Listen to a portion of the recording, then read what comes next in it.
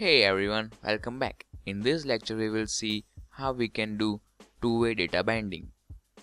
If you previously worked with jQuery, then you probably know that creating two-way data binding is quite hard, but with Vuejs you can do it easily.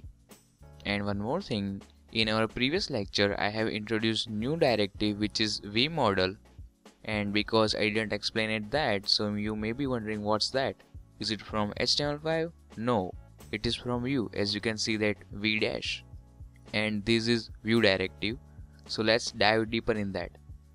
So in here we have this simple app which have this input, and below that we have H for title, and in our view we have nothing. Now what I want to do, I want to change this title value whenever I type in my input field. Like if I type hello, it should change hello, and even if I type HE, it should change, and after L it should change.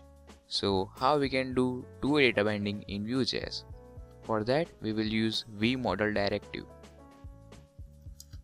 So in our input we will add vModel, and we have to bind it to someone. For this let's say title, and in our data we will define title. At initially it will be empty, just like this. Now next thing is, because we have title in our data, we can output it in our h4 tag.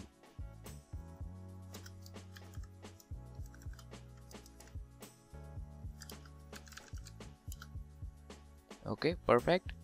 Now let's run our app. Okay, so everything looks fine, and you are not seeing that title because in our data we set it to empty, and that's why we don't have anything below input field. Now let's test this.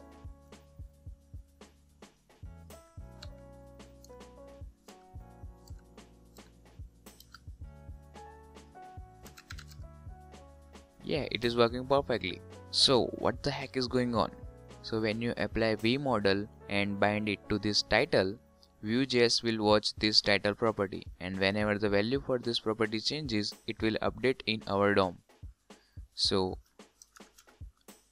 currently our title is empty and Vue is watching our title, and when I type H, this input changes and the value H is assigned to title, and when Vue receives this, it updates our DOM and displays us H. And again, this happens because of that watchers, and you can find this juicy stuff in your Vue instance.